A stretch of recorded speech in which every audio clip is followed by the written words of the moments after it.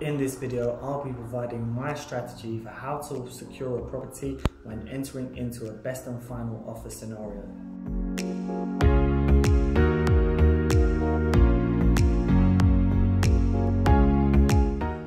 Welcome to Estate Agent Insider, your go-to channel for expert property tips and advice, or at least one day it will be. If any of this content sounds useful, please do like the video, subscribe to the channel, tell a friend to tell a friend, and without further ado, let's get into the video.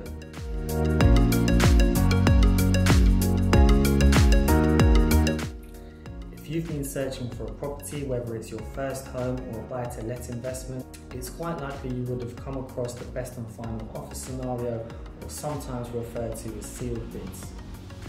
This will usually happen when there are multiple offers from buyers on the same property. If the offers are in the same region and the buyer's position is similar, it is likely that the seller will proceed to a best and final offer scenario, in which case they will give all buyers the opportunity to come back with their best and final offer within a set deadline, such as 48 hours.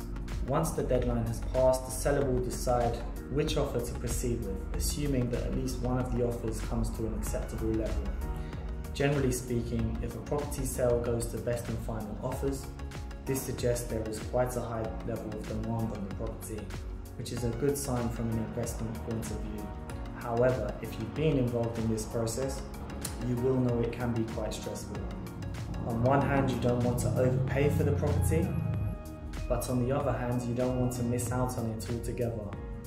So deciding on what figure you would like to submit as your final offer can be a tricky task.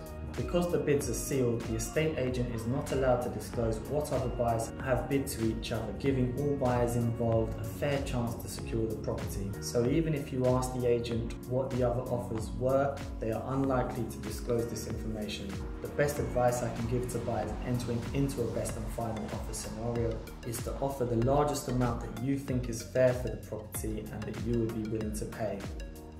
If your offer is unsuccessful, then at least you can have the peace of mind that you did everything within your power to secure the property and will leave the process without any regrets.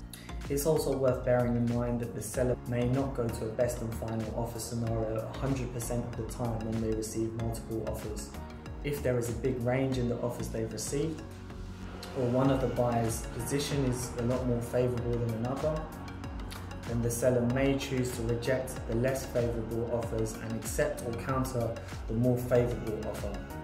For this reason, I would suggest that if you are offering on a property that already has existing offers, then you want to make sure your offer is in the asking price ballpark, otherwise it's likely that your offer won't be considered. To conclude, it can be quite stressful entering into a best and final offer scenario, but try not to be too disheartened, as multiple offers suggest there is a high level of demand on the property and it is therefore likely to be a solid investment. However, I wouldn't recommend offering a silly amount to secure the property, as this could come back to haunt you in the end. I would suggest you should offer the highest amount you would be willing to pay for the property, and if your offer is still unsuccessful, at least you can have the peace of mind to know you did everything in your power to secure the property if you do end up missing out.